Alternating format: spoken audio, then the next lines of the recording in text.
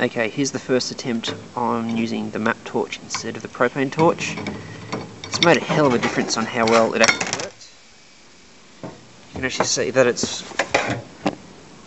melted in and working fine.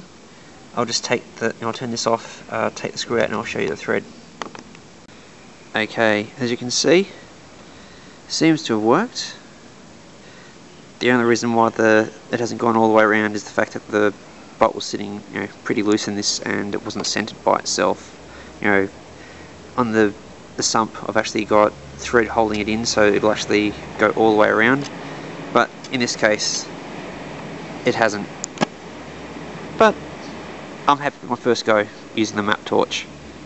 I think half of it was the fact that it's the map gas, and half of it's the fact that, well, the propane just I was using the wrong head in the propane. Anyway,